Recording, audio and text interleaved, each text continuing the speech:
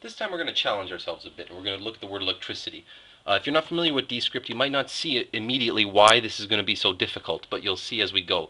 One of the key elements that gives it away that this is a word with tons of possible combinations is that we got vowel, consonant, vowel, consonant, consonant, consonant, vowel, consonant, vowel, consonant, vowel. So we're going to have a lot we can do here. Vowels are different than consonants in dscript in certain ways. The connections have been arranged to have certain abilities. So let's first look at the simplest possible way to connect these. E, L, E, C, T, R, I, C, T, Y. Okay, now, this looks like a very long chain of letters, and but it is completely legible and very clear, but we got lots we can do with this.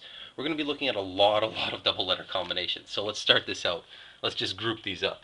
E-L, E-C, IC, IT. These are all kind of important combinations that we can do. EL, EC, IC, IT. Okay, now all of these can be worked in. The next thing we're going to have to look at when we're designing this word is we realize that we've got so many possible options. The nice thing about L's and C's is the C provides you with the word comes in from here, and it provides you two possible exit points. The L provides you with 3 possible exit points. So in all of these letters, we could have instead chosen to put the E there and then continue down or out. So E, L. Anyways, I'm not going to start this yet. Let's look at this. First, let's put in our double letter combinations. Let's take this slowly, shall we? Double letter combinations. E-L, E-C, T-R, we can do it this way. T-R, I-C, I-T-T-Y. Not bad, starting to get kind of neat. What else can we do with this? Well, let's look at our side chain options that we had before. E, L. Suppose we did this, and we have these 3 options. We could then choose to put the E here. E-L-E. Now we've got a C. Well, we could put the C here, or we could put the C here. E-L-E, and then this is called dscript side chains. E-L-E, you've hit a dead end, but you know there's more to the word. There's other chains that go. Which one do you read first? Shortest one first, usually.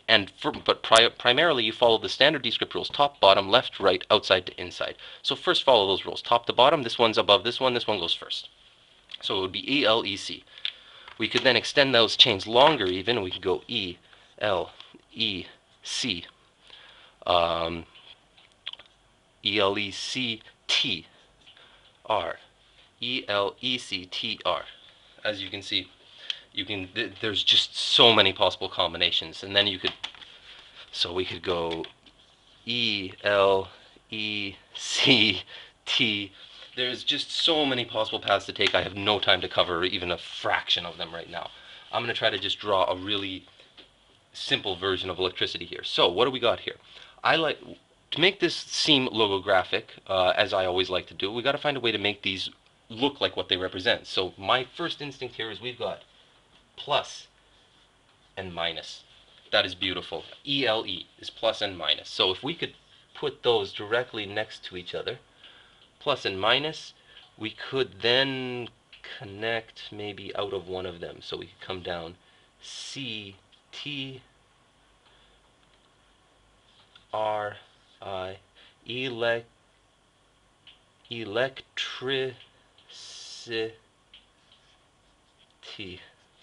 Electricity. Okay, now this word really, you're gonna, as the reading is a little complex. Remember the dscript rules: top, bottom, left, right, outside to inside, and you should be fine. E-L-E-C-T-R-I-C. The rule is you got to end up at the Y, and you've got to start at the top left. You got to hit everything along the way. You'll figure it out yourself along the way. It's not very hard. There's a whole bunch of other ways to write this that would be easier to read, and I don't have time to look at all of them. Play with this word. There is infinite combinations here.